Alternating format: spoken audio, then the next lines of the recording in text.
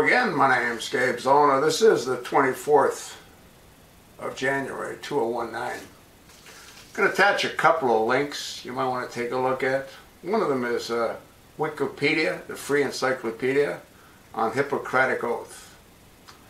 The other is some information based on what Governor Cuomo just signed into law in New York. The Hippocratic Oath is an oath historically taken by physicians. It is one of the most widely known of Greek medical texts. In its original form, it requires a new physician to swear by a number of healing gods to uphold specific ethical standards. The oath is the earliest expression of medical ethics in the Western world.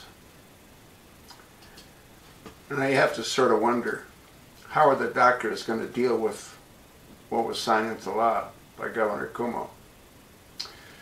Establishing several principles of medical ethics which remain of paramount significance today. These include the principles of medical confidentiality and non-malfeasance as the seminal articulation of certain principles that continue to guide and inform medical practice.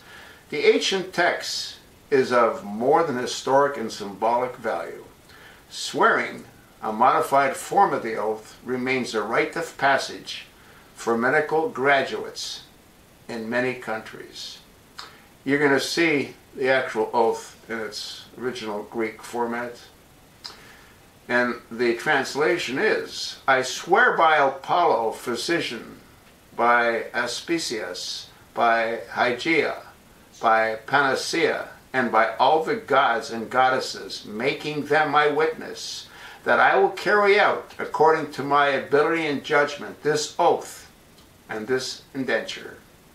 To hold my teacher in this art equal to my own parents, to make him partner in my livelihood, when he is in need of money to share mine with him, to consider his family as my own brothers, and to teach them this art, if they want to learn it, without fee or indenture, to impart, precept, oral instruction, and all of the other instructions to my own sons, the sons of my teacher, and to be indentured pupils who have taken the physician's oath, but to nobody else. I will use treatment to help the sick according to my ability and judgment, but never will I view to injure and wrongdoing. Neither will I administer a poison to anybody when asked to do so, nor will I suggest such a course.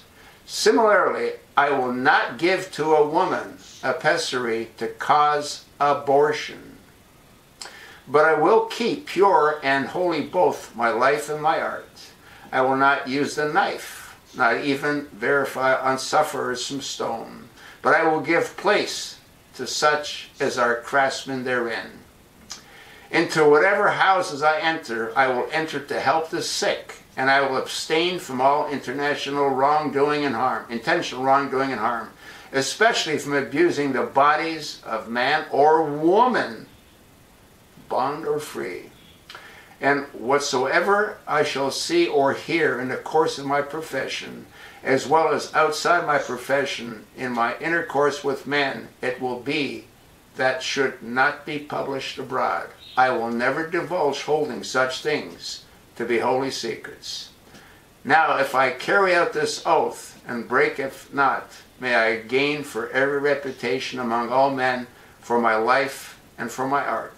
But if I break it and forswear myself, may the opposite befall me. Hey, you can't make this stuff up. So what are these doctors that all took this oath going to do in New York? Now, with Cuomo signed into law, it allows an abortion up to the birth of the baby, if the woman's life is in danger. But how easy is that to circumvent? You want to take a look at both articles. You want to ask yourself a question: how evil are these Democrats. They say that a fetus can feel pain after what, 2 or 3 months? What do you think they feel when they've gone full term and they're ripped out of the womb? I'm wondering if there's a market for fully developed fetuses, which have turned into fully developed babies before they're given life. Folks, this is insane. That's sort of what I think. Take a look at it. Repost it in all your social media accounts. Pass it along to your like-minded friends. These Democrats are pure evil to have done this. And again, how are doctors that took this oath going to do what Governor Cuomo just signed into law for them to do? Thanks for listening. The links will be attached.